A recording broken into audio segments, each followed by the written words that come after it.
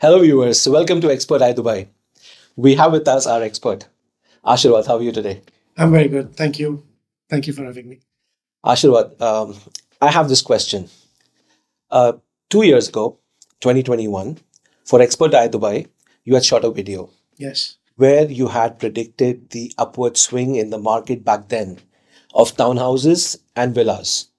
You predicted this, which we all could not see. How did that come about? So I would not call it entirely a prediction. It was something that was based on what I was feeling from the reactions of the people that were watching Dubai. So if you remember in 2021, at around the time that we had shot that video, we were just coming out of COVID Yes. and most of the world was still under lockdown. Yes. And Dubai had opened the lockdown. It had demonstrated to the world how good it can handle the COVID period. And in this crisis of pandemic, I think the Dubai brand has even become stronger. So Dubai has demonstrated, I would not say only portrayed, demonstrated that they can manage crisis situations and they can always come out stronger in any kind of crisis. So we had started receiving calls from our friends, families, extended clients from Europe, from India, Yes. about inquiring about how what it costs to live in Dubai, how do you buy a property in Dubai, can we move to Dubai, Yes. and those questions were coming from business people, and it kind of it was so consistent across the geographies Yeah. that it felt that a lot of people have the aspiration to move to Dubai. Is your 10 million cash offer on the villa still okay? Yes. Okay. Well, we need to meet then because Okay. Very good. Being in Dubai market for around 18 years now, Yeah.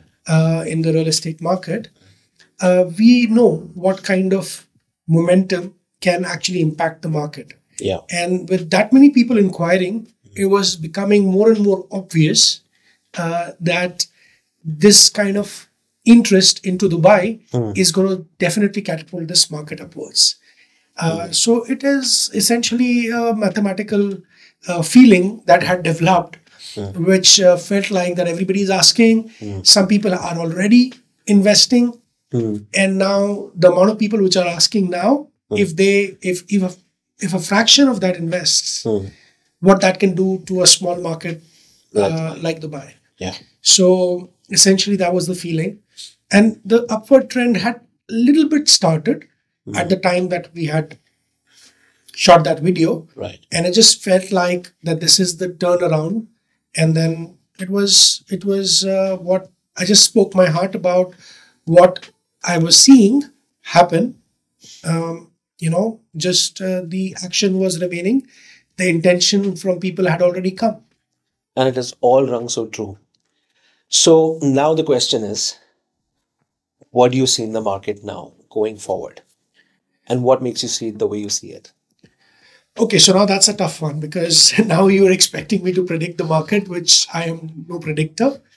But there are again certain signs that I could say are visible, and we will see if it plays out like that.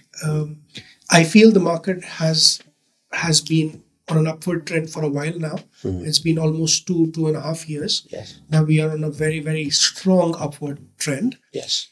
I believe in this upward trend even now because people are moving into Dubai Correct. with their families, with their bases. And these people who are moving are business people. Right. So if you see last year, the maximum number of millionaires have moved to Dubai. Yes. And there's a transition of millionaires which has happened from across the world to Dubai. Right.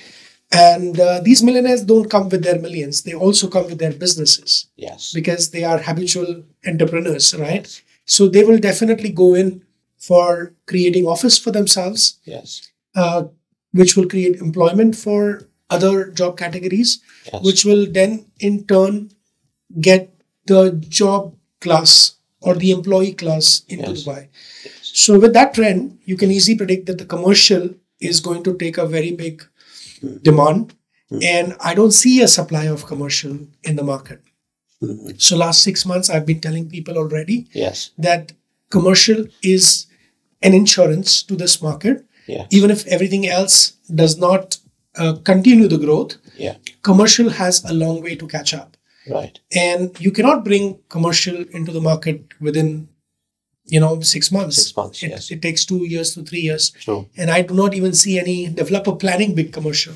So I see this entire gap between the demand and the supply of commercial. And I feel that the next 2 years is all about commercial for Dubai. And we are already seeing that in the prices, the way the commercial prices, the sale prices, and the rent prices are going up. Yes. In the last few months. Correct. And the thing is that this demand catching up to supply, but there is no supply. And the demand seems to be going to be only increasing. And I think even the apartments, which is not so, initially we saw a lot of villas and townhouses and larger ticket size, the luxury section of the market go up. But I think the non-luxury segment of the market will also follow suit, because now once you have the offices and the employees, they need basic living, and the rents of the apartments or buying of the apartments is still to catch up to the same price trend that we have seen. So if I was to say something about the market going forward, I will say that maybe the luxury will settle down a little bit, because there's a lot of luxury being planned and a lot of luxury supply being, predicted to be coming in the market. And the demand has to cool off, because already the demand for that has been satiated. But commercial is a big gap, and apartment buildings in suburban areas is the way I think this market will hold up for the next 2 years. Apartment buildings. Yes. Suburban apartment buildings, where it's like cheaper housing, medium to low housing categories. Interesting. One more question that came to my mind. What do you think about the new visa changes that have been in the offing in last couple of years? How do you see that impacting the market? Right. So if you go back again to my season 1 video, I said that the government usually acts as a fuel to the fire. Right. And we have seen the fire beginning. And the fuel is the policies of the government to support that growth. Correct. And I think this is in line with that. And Dubai announcing golden visa, investor visas, to the extent of some passports being issued to people who have contributed to the Dubai economy and society for a longer period of time, is a very, very positive sign. And, government knows exactly how to sustain this growth. And that's exactly what they are doing. And I think that's brilliant. That gives stability to all the investment that has come in. That gives assurance to these big business people who are coming in there that they can actually make this their home. And I think that's a very, very positive sign. It was very necessary. Without those steps, the growth could have been felt a bit temporary, because it's easy to come into Dubai and easy to go. And now I think it's easy to come to Dubai, but not so easy to go, because you have a lot of stability with all these visas and all these extra perks. Also, ownership of your business.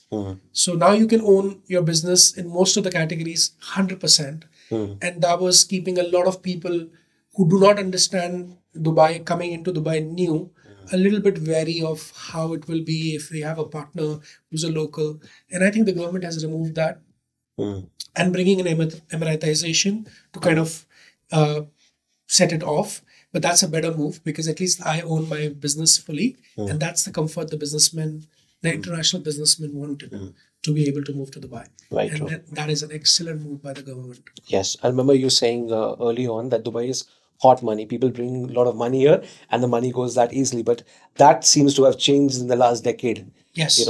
People bring their money in and then they choose to stay because of the way. More so in the last 2.5 years post-COVID, actually. Yes. And when these policies by the government about golden visa and full ownership have come into play, this has changed the game for Dubai.